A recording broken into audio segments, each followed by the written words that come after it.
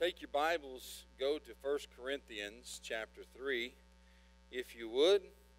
We're going to pick up where we left off this morning in our study of this book by talking about the God-given increase. Now, this morning, Brother West mentioned that Paul was rebuking the Corinthian church for their carnality. And their carnality, their fleshliness, their worldliness was leading to a major problem in the church. It was leading to divisions in the church. There was strifes and envyings and those types of things, and their carnality leads to their division within the church. And by the way, let me say this, carnality in the church will always lead to division, always. That's why we have to walk in the Spirit and not in the flesh and fulfill the lust thereof, but walk after the Spirit of God so that we can be of one mind and one body and be unified in the Lord Jesus Christ. Now, Jesus prayed for this. In John chapter 17, Jesus prayed that all of his people might be in the same bond of oneness as he and his Father were and what they enjoyed. But Satan's strategy is and has always been to turn the church against itself. Jesus himself said that a house that is divided against itself cannot what? Cannot stand. It's going to fall. That principle applies to us as a church. And if Satan doesn't have to destroy the church. Satan only has to create division in the church, and the church will destroy itself. I've seen it happen many times in my short lifespan. I've seen churches divide against themselves, and they quarrel, and they fight, and they have these divisions, and then one church goes over here and starts a church called Unity, and the other part goes over here and starts a church called Harmony, right? It happens. And that's been his plan all along, but occasionally we get a glimpse of the oneness that God can see in the church. Occasionally we see it, and someday it will be displayed for all the universe to see throughout all eternity, and Satan cannot destroy the oneness of God's people in eternity. Now, but here in our text, there is still a matter of divisions, and they're divided over who they're following and who their leadership is. And if you went back to chapter 1, you see this is an ongoing issue. It isn't something new. He mentions it in chapter 1 in verse 12 and verse 13. He said, "Now this I say, that every one of you saith, I am of Paul, and I am of Apollos, and I of Cephas, and I of Christ." And then he says in verse 13 of chapter 1, he said, "Is Christ divided? Was Paul crucified for you, or were you baptized in the name of Paul?" No, none of these things are going to create unity. They're only creating division. So it's an ongoing issue. And he mentions it again here in chapter 3. Begin with me in verse 4. Let's look at verse 4. We'll read down to verse 8. Paul says, "For while one saith, I am of Paul, and another, I am of Apollos, are you not carnal?" There's that word again, your carnality, your fleshliness, your worldliness. He says, "Who then is Paul, and who is Apollos, but ministers by whom you believed, even as the Lord gave to every man? I have planted, Apollos watered, but God gave the increase." And I love verse 7. "So then neither is he that planteth anything, and neither he that watereth, but God that giveth the increase. Now he that planteth and he that watereth are one, and every man shall receive his own reward according to his own labor." Now that's important to know too, isn't it? Let's just stop right there. You might underscore those last few lines there in your scriptures, because those are going to be important. We'll get to those in the end. But let's go back to verse 4, and let's begin right there. First of all, with the question of reality. What you're seeing in verse 4 and verse 5 is what we would call a reality check. He's showing us something that maybe we don't want to realize, that in the end, these men who are highly esteemed are just that. They are men. You ever have a reality check where someone has to bring you back down to earth? Maybe you're getting a little too lofty on yourself. You know, Paul understood this very well. In fact, he expressed it very well in 2 Corinthians chapter 12. Paul said this of himself. He said, and lest I should be exalted above measure, there was given to me, he said, through the abundance of the revelations, there was given to me a thorn in the flesh, the messenger of Satan to buffet me, lest I should be exalted above measure. Paul understood something. He understood that he was just a vessel and that he couldn't get too high on himself, and we can't get too high on other people. He said, so lest I should be exalted above measure, I was given this thorn in the flesh that brings me back down. Those are called reality checks. You ever had one? When someone brings you right back to earth, you're flying high and things are going well and people are patting you on the back and things are going great, and then someone comes along and tells you the truth about yourself and they bring you right back down. I remember not too long ago I got a reality check. You see, I didn't realize that I was losing my hair. People told me that when I pray and you're out in the lobby and you see the TV and I'm praying, they said you can really tell them, but I didn't know. I was unaware.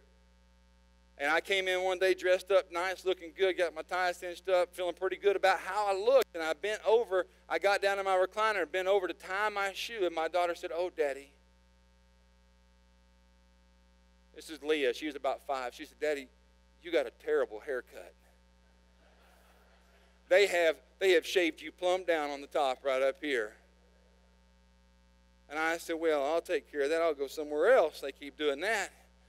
I was feeling pretty good about how I looked until I bent over to tie my shoe, and Leah brought me right back down to earth. You know, those are reality checks. And those happen in our lives. And here he confronts to them a question of reality. Who then is Paul?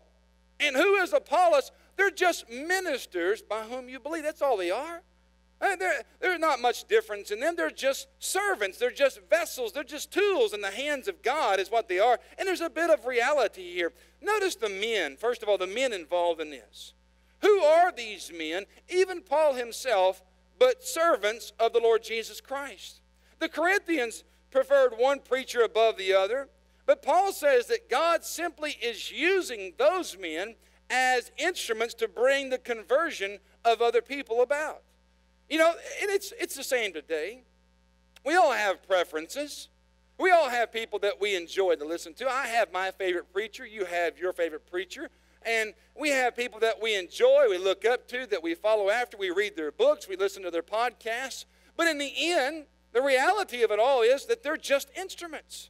They're just instruments like you and like me who are used to bring about the conversion of other people and to spread the seed of God and to water the seed of God. They all have different gifts, but they have the same grace. The Bible tells us in Romans 12:6, having then gifts differing according to the grace that is given to us, whether prophecy, let us prophesy according to the proportion of faith. We all have different gifts. Now here's the question. What would heaven be like if these kind of contentions were carried over to heaven? Could you imagine what that'd be like? People sitting around boasting and boosting of other people in their lives and talking about how great D.L. Moody is and how great Charles Spurgeon was and bragging about Billy Graham or Adrian Rogers and John Rice and all, but I really loved Brother Matt and I really loved Pastor West, and it just goes on and on and on and on. Could you imagine if heaven was like that? But who are these men? And we all have them. They're just instruments.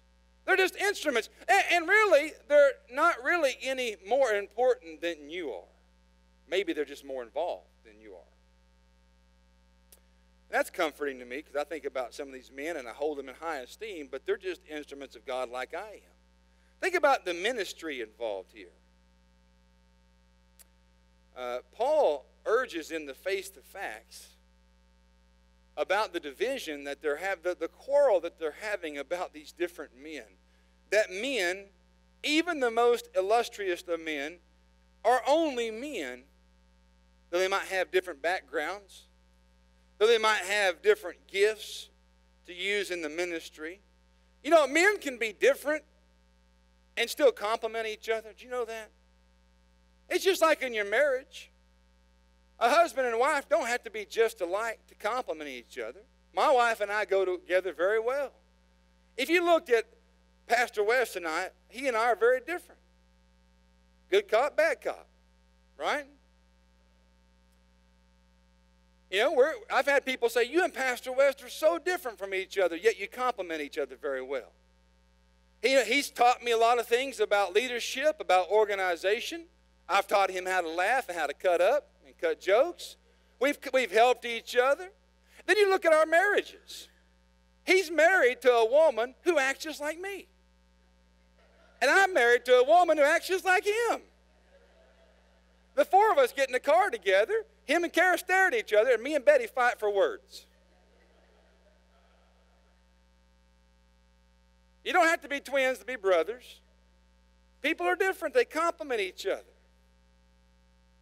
If Kara talked as much as I did, we would never get along. Paul and Apollos were different. Think about their backgrounds. Paul came from a Pharisaical background, didn't he? He was trained as a rabbi. He was a pupil of the illustrious Gamaliel. He grew up among the Hellenist Jews in Tarsus. He prized his invaluable asset of being a Roman citizen. He was well versed in rabbinical law, and he was a man who understood Greek philosophy.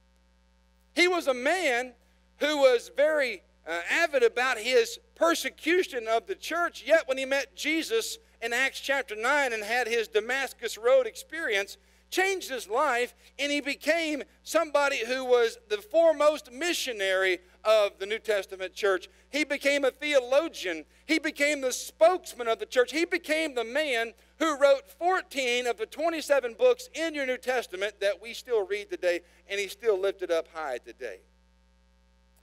That's who he was. And then you have Apollos, who by contrast grew up in Alexandria, which had a large Jewish community.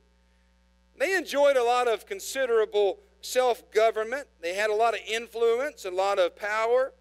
Phileo's brother, Alexander, was not only chief of customs officer, he was fabulously wealthy. Philo himself was a patriotic Jew.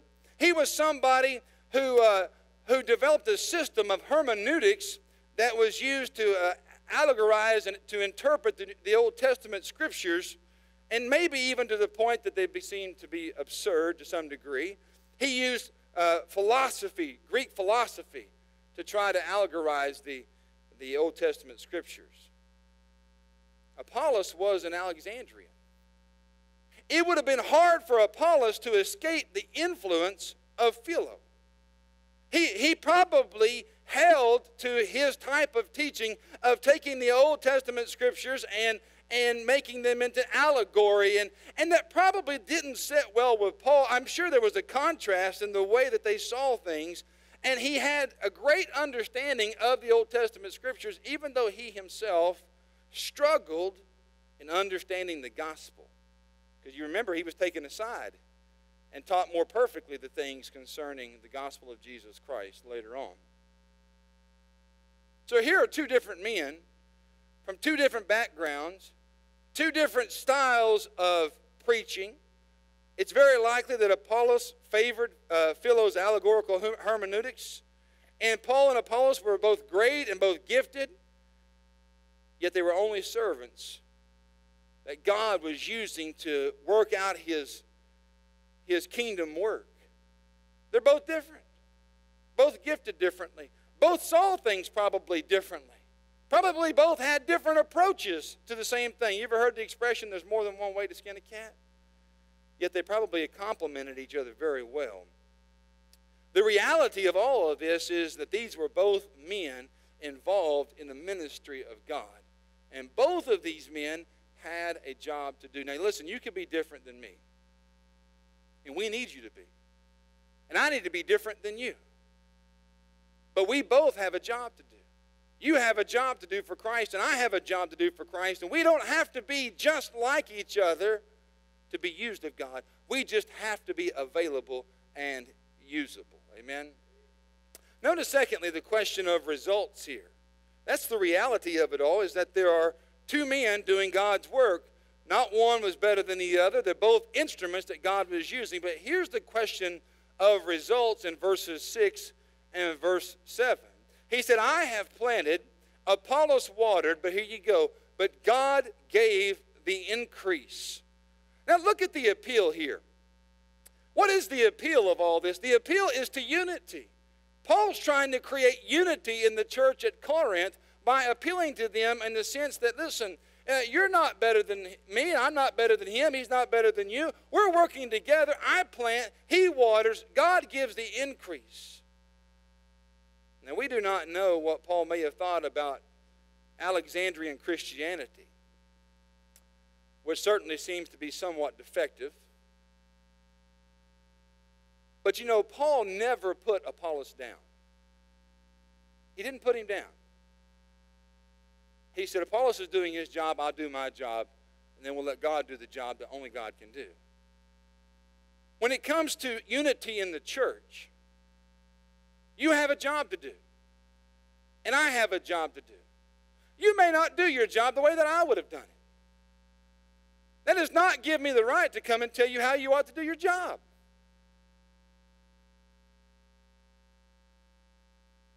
Just because you didn't do it the way that I would do it. I've heard people in churches squabble over how they cut the donuts up and set them out on the table out in the lobby. Well, I wouldn't have done it that way. I'd have cut them in fourths instead of halves. And I just want to say, really? Just because you do your job different than I would do it doesn't mean I need to put you down. We never read that Paul put him down. The appeal from Paul was for unity. Yes, he's different than me. And yes, I may not even like the background which he came from. And yes, he didn't have a great understanding of the gospel. He did his job. I planted. He watered. God gave the increase. One did it this way. One does it that way. But the point was, the appeal was, we're all on the same side. Boy, if we could get Christians to understand that. Amen. We're on the same team. Some people don't understand that. All they have is criticisms for others. When John on one occasion said to the Lord Jesus, he said, Master, we saw one casting out devils in thy name. This is in Mark chapter 9. And he followeth not us, and we forbade him, because he followeth not us. And Jesus replied this, he said, Forbid him not. For there is no man which shall do a miracle in my name that can lightly speak evil of me. For he that is not against us is on our part. One time I had a guy come to my door from another church in this town. And he began to talk to me about his church and about things, and he was witnessing to me. I don't tell people right off the bat that I am a Christian or that I'm a pastor. I let him figure it out. So I let him witness to me for a little while, and I'm answering his questions. And there was 3 of them. It was a man and an older woman and a young girl. The young girl didn't say anything. She just kind of stood back. She must have been learning, but he's asking me questions, and I'm just answering his questions. And you can see the delight on his face as I'm answering all the questions for him. Pretty soon he says, You're a Christian, aren't you? I said, Yeah, I am. I said, In fact, I'm a pastor here in town. He said, Oh, really? And then he switched gears on me. He went from this friendly guy trying to share Jesus with me to this guy that was going to examine my faith. Well, tell me what you think about people like me. And I said, Well, I don't know much about you. He said, People like me who believe in certain things, and he mentioned some things. He said, Our church believes in this, and I know your church doesn't believe in that. Now, how do you think that conversation is going to end? I saw one person back there go, hey, come here. I said, let me do this. For once, I exercise wisdom. And I said, let me ask you a question. Do you believe that Jesus Christ is the Son of God? Yeah. I said, do you believe that he died on the cross to pay our sin debt and that his blood covers our sin? He said, yes. I said, do you believe that he's the only way to heaven? It's not of our works, but faith in Christ and Christ alone? Yeah. I said, have you received Jesus Christ as your Lord and Savior? He said, I sure have. I said, as far as I can tell, we're brothers, but we're not twins. He's not like me. And there was no unity going to come from us talking about our differences and our beliefs. There wasn't going to be any productivity happening there. I don't have to be like him to be his brother. I think we're going to be surprised someday. He may not be on my team as far as my religious beliefs, but he's on my team as far as the kingdom of heaven, as far as I can tell. If he's not against me, he must be on my part. If he's out sharing that Jesus Christ died for our sins and rose again, and if you trust in him as your Lord and Savior, you can go to heaven, then listen, I'm not going to rebuke him, though we're different. So Paul saw Apollos as a partner and not a rival. And sometimes people will do that to you. Listen, hey, church members will do this to you. They'll pit you against other preachers. They will. I went and preached a revival one time. Young preacher was the pastor. Hadn't been there very long at all. At a church that was on its way out and dying and not doing well at all. I went to preach a revival, and he's standing beside me here as we're shaking hands. And people are coming out saying, boy, I sure wish that you would teach him how to preach. I sure wish he was like you. I sure wish that. I said, well, I'm glad he's not like me. I got up and said, you ought to love your pastor. You know, not everybody in the world wants to come here and pastor your church. You ought to be thankful that he was so ignorant that he took the job. Do you know that they fired him? They fired him right after I left and then had the audacity to call me and ask me if I was interested in being their pastor. I said, I saw how you treated your pastor. Thank you, but no thank you. They'll pit you against each other. Listen, this is not a competition. I'm not here to try to be better than Brother West. My mother, if she was here, she said, well, you can try for 30 more years and you still won't be better than Brother West, is what she would say. That's not my job. It's not his job to be like me. We're not a rivalry. We are a partnership. We're not all gifted to plow and to plant. We don't all have the patience and concern to water. Our job is to do what God has called us to do and do it together as a team. That's the appeal. Number two, look at the application in verse 7. I love verse 7. He goes on to discredit those people who work in the field. Neither is he that planteth anything, neither he that watereth. The seed was sown. That's a simple operation. You know it? You know how they sowed seeds back in this day? They broadcast it. They would take a pouch or flap over a garment and put seed in it, and they would just walk about broadcasting the seed. It really isn't that hard. It doesn't take a genius to grab a handful of seed and fling it out there. I've done it. I've plowed up field and broadcasted out seed to grow food plots for deer. And they'll just walk out through there. Even somebody as uneducated as I am can grab a bag of seed and go, nothing special about that guy. You know, watering the seed was not much different. They have a channel. Water comes down through. If the farmer wants to redirect the water, he does this right here. He just kind of dams up a little bit of that channel, and he goes over here, takes his foot, moves a little bit of dirt, water comes over here. Well, it's real hard, wasn't it? Take somebody special to do that? Take somebody special to do this, to water, and to cast a little seed? No. The application is the people who are doing these things right here, they're not really much of anything. It doesn't take much of it. There's no reason to put Paul up here, no reason to put Apollos up here. All they did was plant and water. It was God who gave the increase. It was God who did the hard work. Broadcasting isn't that hard. Anybody could do that. Anybody can go out. Listen, it doesn't take a great deal of effort for you to broadcast the Word of God. It really doesn't. It doesn't take a lot of effort to share a verse of Scripture with somebody. It doesn't take a lot of effort to share a smile with somebody. It doesn't take a lot of effort to give them a hug or a word of encouragement. That's just sowing some seed there. Come along and water it with a smile and a hug. The hard part came after that, the mysterious part.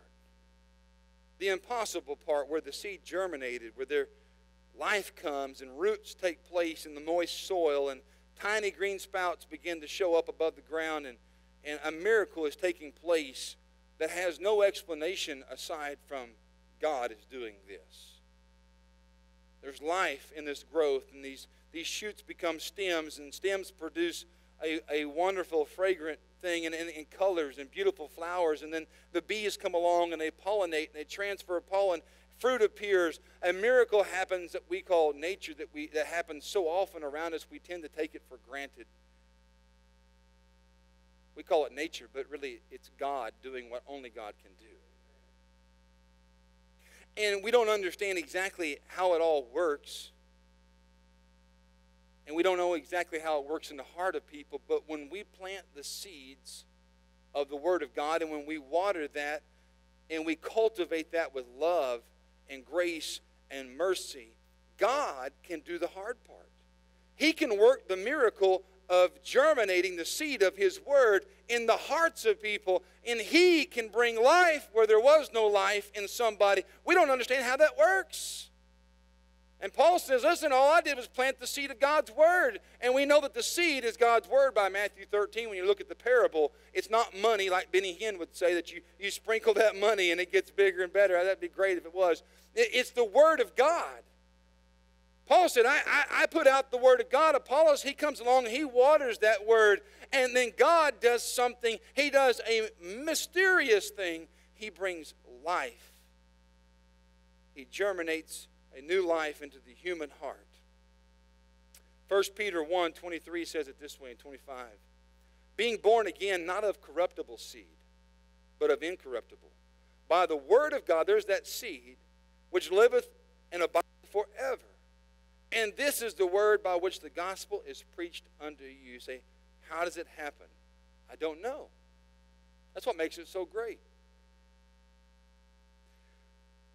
God knows how it happens. It's just like when Nicodemus came to Jesus about the great mystery of being born again.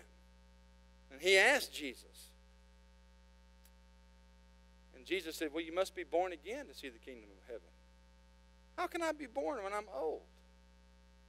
Can I enter a second time in my mother's womb? You know, he said in John 3:8, he said, thou canst not tell how this happens. You just can't tell. Nicodemus may have been a learned doctor, yet he didn't have the slightest idea about how spiritual life is germinated in the human soul, and neither do we. Paul recognized the whole mysterious process of conviction, conversion, consecration, with all the ramifications of election, justification, sanctification, atonement, redemption, reconciliation, regeneration, and one day glorification. It's all a mystery. It's all a mystery. All of that stuff is the work of God. He that planteth is nothing, and he that watereth is nothing, but it is God who gives the increase. That's the mystery of it all. You know, I think so often we are deterred in our work for God because we're concerned about the harvest. Here's the thing. We're not responsible for the harvest. You can't give the harvest. I can't give the harvest. All I can do is plant and water. That's it. I do know this. Without planting, without watering, there will be no harvest. I do know that. And many churches across America are bearing that truth out right now. There's been no planting in their church. There's been no watering in their churches dying. There's been no harvest. But I also know this, that my job is not to harvest.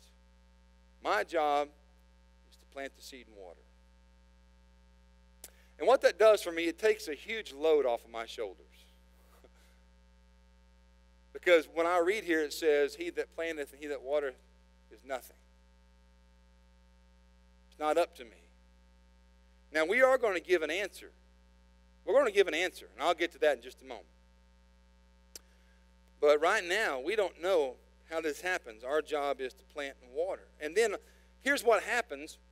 When the harvest comes, and it had nothing to do with you other than you planted the seed and you watered, God gave the increase, then who gets the glory? God does.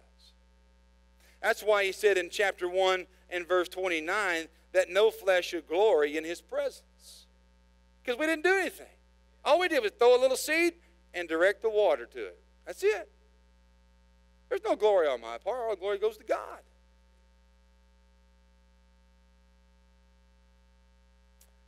Let's look at one last thing here. Look at the question of rewards. The question of rewards in verse 8. He said, now he that planteth and he that watereth are one. They're together, unified. There's no division. And every man shall receive his own reward according to his own labor. Now, I want you to look in that verse and look at these two words, his own. His own reward, and then right below that in my Bible it says his own labor. Now, if you are inclined to write in your Bible, you might underscore those two little words, his own and his own. Now, Paul follows all this up by raising the question of rewards. He calls, first of all, for perfect accord in the body. Perfect accord in the body of Christ. He said, now he that planteth and he that watereth are one. It's not a question of rivalry. It's a question of unity. We all have different gifts, different abilities, in different tasks. And listen, friends, here's one thing we don't have in all of this. We don't have time to waste with quarreling, especially over things so trivial as who is your favorite pastor, when it's clearly Pastor West. All right? Don't even pretend. He's the good cop. We know it. I mean, what a silly thing. Can you imagine, though? Can you imagine having to stand before God and explain some of the silly church arguments you've been involved in or witnessed in your life? Can you imagine how humiliating that is going to be? We don't have time for that. There's no time. There has to be unity. The Holy Spirit is the Lord of the harvest. And there are few enough in churches today who are willing to labor. We cannot afford to be fighting among ourselves or raiding another man's field or pushing for recognition or position in life. We are to come alongside one another and pull together for the kingdom's work and for the honor and glory of God. We ought to be one when it comes to evangelizing this lost world. There's to be perfect accord in the body. Secondly, he talks about personal acclaim at the bema. The bema seat is the judgment seat of Christ that we're going to stand at. We're going to stand there. And notice what he says here. I know this is the part where everybody zips their Bible because we're at that last line. But don't leave me yet. Okay? He says something very important here that we need to hear before we zip up. He says, every man shall receive his own reward according to his own labor. Now, that's important because there's an emphasis on his own. Now, there may have been divisions in this church. He calls for unity. We are to be one body in Christ. Amen? But when we stand in judgment, you are going to stand alone. You're going to stand by yourself. You cannot stand there next to Pastor West and go, well, he was my pastor for 20, 30, 40 years, however long you were here, and he did a lot of great things. Ain't going to work. You can't stand next to one of the deacons and say, well, they did all this service for all these years. You can't stand next to one of the Gideons and say, well, they did prison ministry and handed out Bibles all over the globe. You can't stand next to them. You're going to stand there, and I'm going to stand there before God, and we're going to stand on our own, in our own work. And for the first time, we're going to be exposed for who we really are and what we really done. And, I don't know about you, but it kind of frightens me. And people say, well, Brother Matt, that's a poor motive. Rewards are a poor motive for serving God. Oh, are they now? Since you're so pious, you can explain these other verses in here. The Bible tells us that rewards are very much a good motivational tool for serving. He goes on here to say that we shall receive our reward according to our labor, not somebody else's. Look at verses 13 and 14 of this chapter. He said, every man's work shall be made manifest. You know what that means, right? To be made to appear. Are you ready? Let me ask you a question. Are you ready for your work to be displayed. You ever work on a project and someone comes in and says, no, don't look yet. It's not ready. Wait till I'm done. I'll reveal the final product when I'm done. Or a painting. Maybe you're doing a painting. For me, it's when my wife says, I need you to do some laundry. And she comes in the room and I've been watching ESPN. I'm like, no, not yet. I'm not ready. I'm still folding. Don't look. And you really haven't started. There's going to come a day of true honesty before God. Think about it. When your works are going to be made manifest.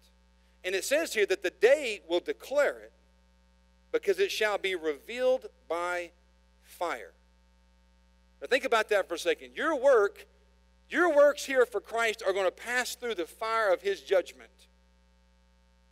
And the fire shall try every man's work of what it is, what sort it is. If any man's work abide, which he hath built thereon, he shall what? Receive a reward. Listen, rewards are good. We should work because we love the Lord. But the Lord gives us these incentives as well that he's going to reward us. Now, I've had people tell me, oh, brother, man, I'm not working for rewards. I don't care if I get any rewards. I just want to get into the edge of heaven. I don't have to be on the front row of heaven. I say, well, you must be a Baptist. Nobody wants to be on the front row of anything around here. I don't have to be in the front row. I just want to be in heaven. And I don't have to have a mansion. Just give me a little cabin in the corner of glory. Well, I got news for you. According to these passages, there are going to be some people who get into heaven with their shirt tail smoking. They're going to get to heaven. They're going to suffer loss, though. They're going to suffer loss, not the loss of their salvation, but loss of rewards. But let me tell you this, though. You're going to want rewards when you get there. I had a lady tell me this not too long ago. She said, well, I don't want any rewards. I'm not really interested in all of that. I said, is that a fact? I said, you ever gone to a party? You've been invited to a dinner party and you didn't have anything in hand to take to the dinner party? I said, you ever feel bad when you showed up and you didn't have anything to offer to the party? She said, oh, yeah. You drove past 3 Walmarts, didn't stop and get one pie. I said, how would you feel? She said, oh, I'd feel awful. I just showed up with nothing, and here I am to eat, and I didn't bring anything. I didn't contribute anything to this.